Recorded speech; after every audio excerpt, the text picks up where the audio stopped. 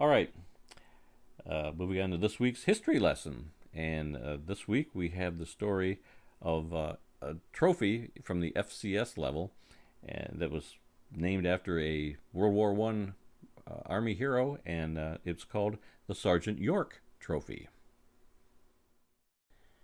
There are many well-known college football trophies that are played for every year, from the Little Brown Jug to Paul Bunyan to Floyd of Rosedale.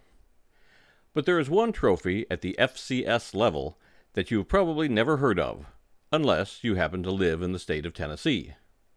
And it is named after an American war hero.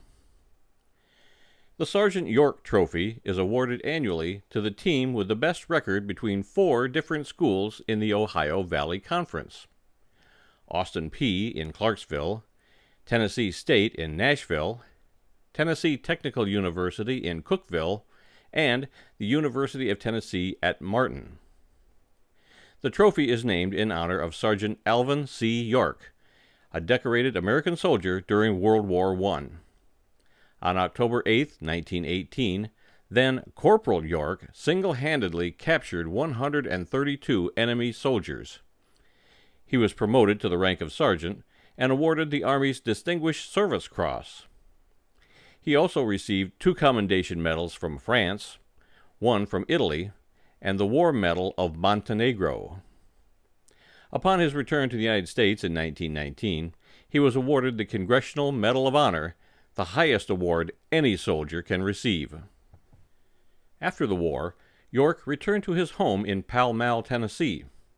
He devoted his life to improving educational opportunities for children in the state of Tennessee. York died on September 2, 1964, at the age of 76. In 1941, a movie was made starring Gary Cooper as Sergeant York. Cooper won an Oscar for his performance. The Sergeant York Trophy was established in 2007, and Tennessee State was the first team to take the trophy home.